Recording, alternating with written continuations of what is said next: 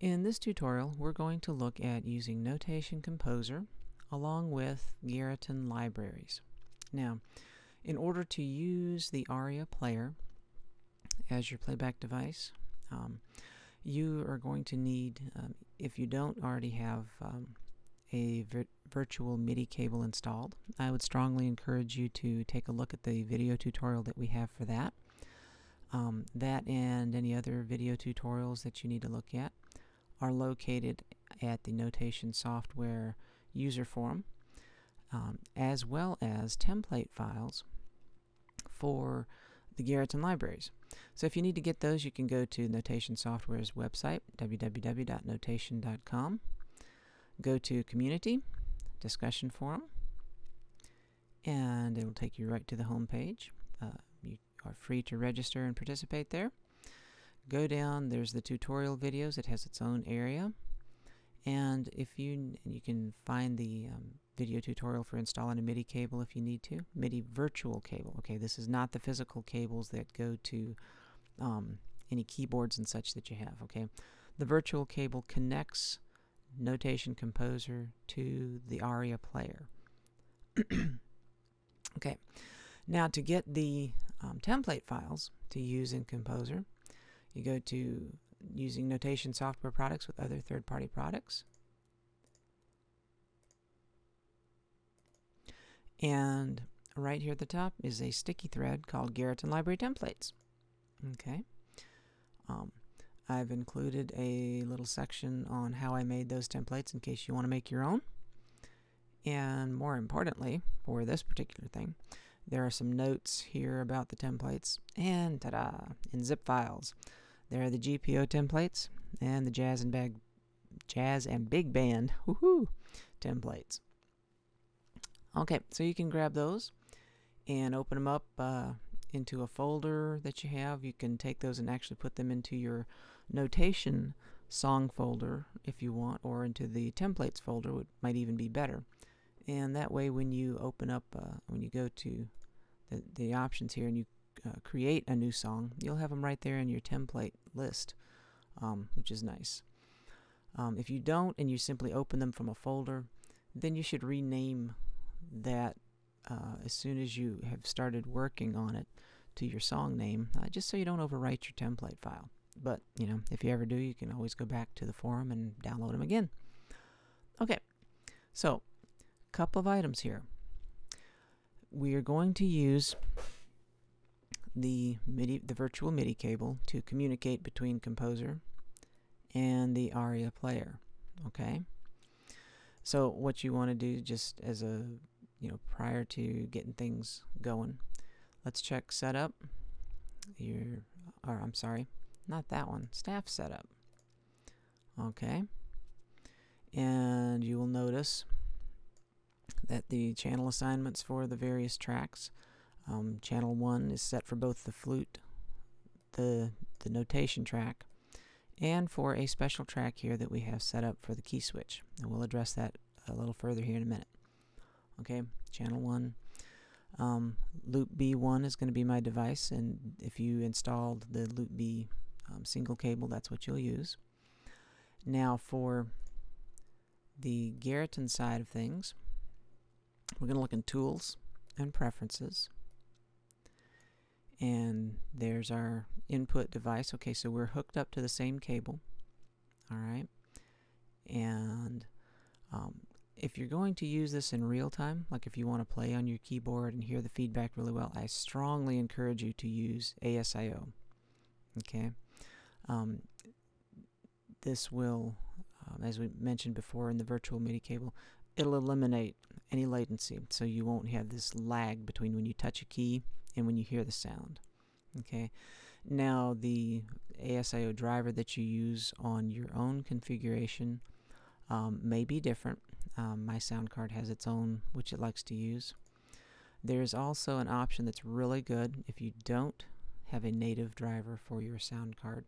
It's called ASIO for All, and that's also referenced in the virtual MIDI cable video and the information with that video. Okay, so I'm going to leave mine at that. Otherwise it will not like me and it will die. such as the idiosyncrasies of my setup. Okay, so we've got the tools part set up. Let's pull up the ensemble. Okay, and this is you'll notice up in the composer window that it's the GPO 01 woodwind quintet that we have loaded, so that's what we're going to load here. Alright, another important thing to notice, and that's going to disappear while I do that, isn't it? Okay, you'll notice that the channel numbers are aligned with the instruments that are in the ARIA player. This is very important because otherwise you will hear a different instrument or you'll hear nothing. And you'll go, what's going on? Check your channel numbers. So the B-flat clarinet solo, channel 2, oboe, modern solo, channel 3, etc., etc. Okay, so that's something that you need to check. Now, very cool thing is that with Composer, you can control all of the volume and all the other stuff that you need to right within the score. Okay, and we'll be doing a more extensive tutorial on this, but I just want to show you a few of the things that you can now do. Garritan libraries rely heavily on use of various controllers to give expression to the instrument sound. Okay, couple of those: note velocity, and you can work on that here.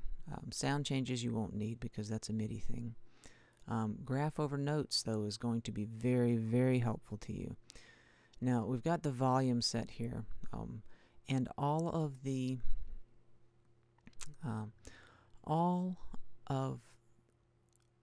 templates for the Garritan libraries already come with the mod wheel values. Okay, if you want to graph that, okay, mod wheel is here. Then you hit the controller that has a question, which means you can tell what it is. Mod wheel is already set for about halfway. It's about 8,000. Okay. Given the expression that is used in the Garritan libraries, you're strongly encouraged that, you know, it's set at 8,000 so you'll hear something, okay, and so that it won't reset to 0 when you rewind your file. You're strongly encouraged to use this to draw. If you notice here, you can actually use your mouse, click in here, and you can draw right over top of your notation some whatever changes. If you need, you can. Whoop! I didn't want it that big. I just want to pull it over a little bit. Okay, my screen's acting funky. There's a magnify, a zoom in. Okay, so you can get right in and draw really nice curves, you know, where you want to.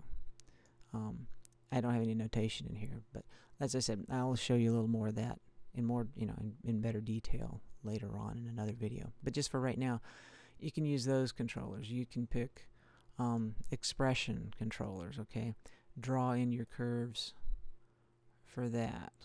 All right. You can click, drag. You can set if you want to just set a value. You can select a range, set a value here, and it shows you what your available values are. Okay, so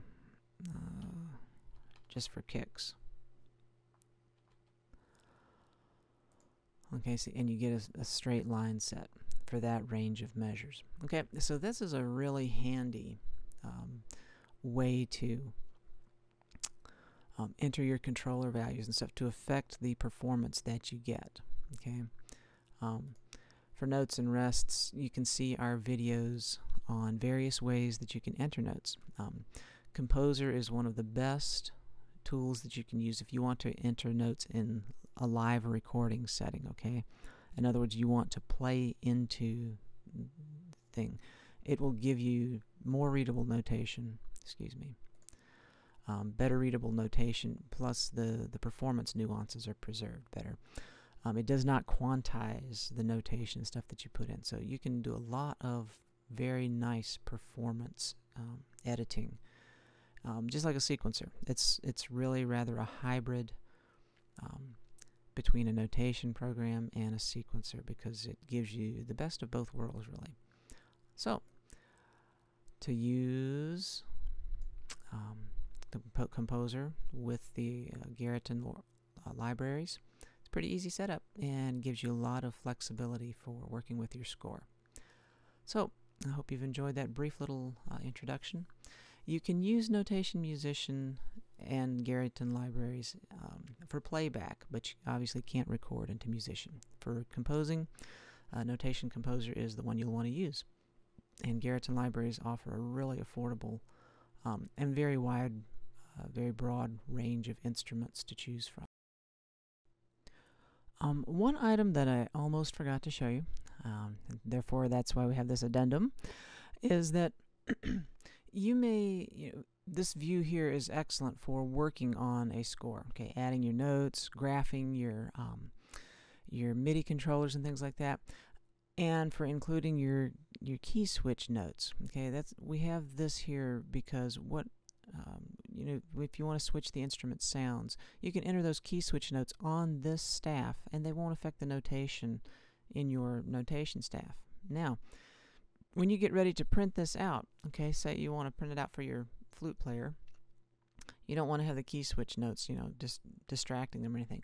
We have, for your conductor score, you can use the print. Okay, it will not show those key switch note tracks or staves. All right, and also, as you will have seen here, very handy. This is the part drop list. You can also choose to print just the flute soloist part. Now this is pretty short right now because it's just a template file, but it will be obviously as long as you want. This is the window view.